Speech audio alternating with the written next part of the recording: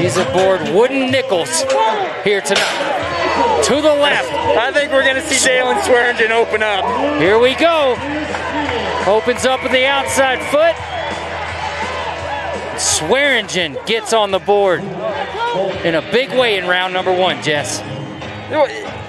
And these type of bowls is what DAY-LON thrives on. Into his hand, great timing, a lot of spin, speed. DAY-LON just eats these bowls up. To the left, into his hand. This ride here, Jess, will put him tied in the number 2 spot for round number 1, and more much needed points inside this world title race. 88 points for DAY-LON Swearingen.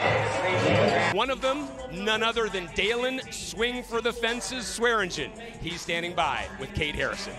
We'll have to keep that, Craig. And for guys like Swearingen who spent much of their career rodeoing, being outside feels like home. So DAY-LON, how does this environment play into your favor? I wouldn't say it plays into my favor. I mean, I did good last night, but I had 2 weeks of no good, and I just needed to change something. So I just was a little more positive, and I just had to change something around. And being 5th in the world, climbing up the standings, how important is it to keep that positivity going and just keep knocking the rides down one by one?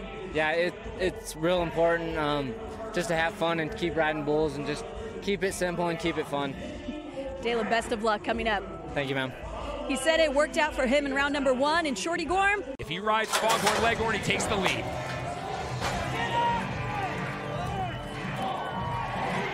Keep Austin! Keep Austin! Keep Austin! There it is. There is a new number 1 in Utah. Swearingen, for the moment, will move into pole position. Let's see how big it can be. He was 88 last night. And this one's going to rival the one he did in round 1, that's for sure. And it should. 88 and a half. That's a really good ride. You think back to Stetson Lawrence early in the show, and he got, rocked back into the outside, and the bull was able to finish it.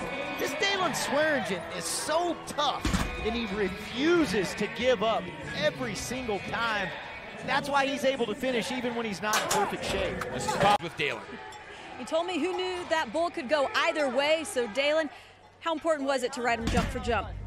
It was really important because that bull, he can have a big one and go right, or he can be right there around the left. So I was pretty thankful he went left, but yeah, yes, ma'am. Great ride. Thank you, ma'am. Craig. Everything out of it. Here we go. Sky Harbor makes all that talk and all that hope a moot point.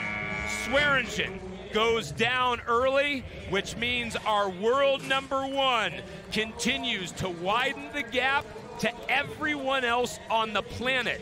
Lemmy's 5th event win of the season, his 11th career win, and as this year and this road to the World Finals continues, we're just possibly going to run out of things to say about this young man. I'm not going to. I'll repeat how great he is. That's a special guy right there, Craig. Fair enough. You're right. Repetition is warranted.